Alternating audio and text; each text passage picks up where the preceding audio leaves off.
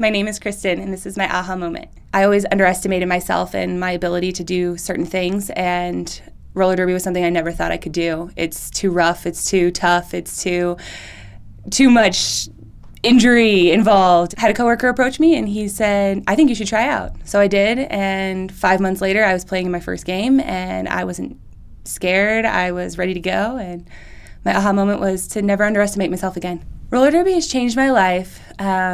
I graduated college, I got married, I bought a house, and I thought that was going to be my life. Bonnie Destroyer, one of the most famous roller derby girls, had a quote, and she said, "We ruin our bodies to save our souls."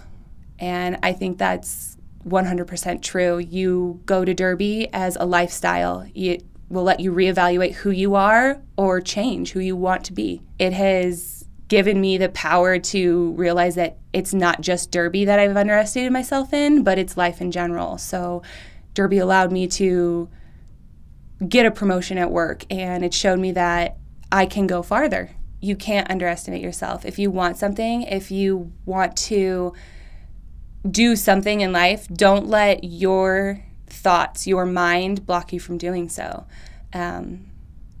You can do whatever you set your mind to. And derby did that for me.